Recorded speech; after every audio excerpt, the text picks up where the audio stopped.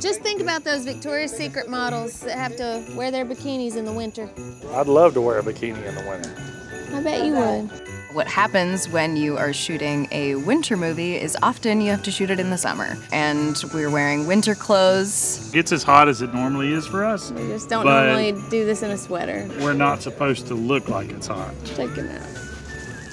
It's not really easy to get in the Christmas spirit when you're wearing sweaters in 95 degrees, but we have made it work. Not sweating will be the biggest challenge of the day. Because this was zipped. So you can't tell that it's sweaty because it's all one color. I would prefer to be in a sweater when it's cold out.